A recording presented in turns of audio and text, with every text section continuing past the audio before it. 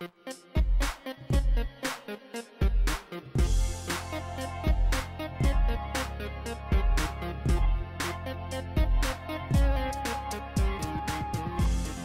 going on, guys? Welcome to my tutorial in Adobe Premiere Pro CC. In this video I'm going to show you guys the workflow between Premiere Pro and Adobe Audition. I'm also going to show you guys how to add an effect to your audio where you can make it sound like you're on the telephone. Somebody had been asking me what's the difference between editing audio in Premiere Pro and Adobe Audition, so this is going to be a good example. I'm going to cut the audio here.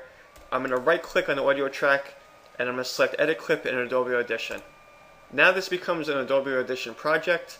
I can press spacebar to test out the audio. What's going on, guys? In the video where I talk about all the interesting things to me in the world of technology. Then I'm going to press Control A to select all the audio, and I'm going to select Effects, Filter, and EQ, and then I'm going to select FFT Filter. And the one I like is On Hold EQ.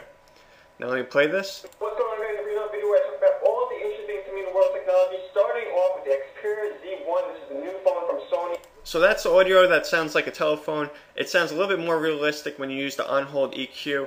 Now that I have that effect selected, I'm going to select Apply, then I'm going to go to File, Save, and then I'm going to go back to my project, and now that when I play the file... What's going on, guys? In the video where I talk about all the interesting things to me in the world of technology, starting off with the Xperia Z1. This is the new phone from Sony. If you haven't seen the video, there is a... So that's the audio with the effect. It's saved. And then over here in the project panel, you're going to see that file was saved separately. So I hope you guys enjoyed this tutorial. If you liked it, give it a thumbs up, and I'll see you guys in the next video. Cheers.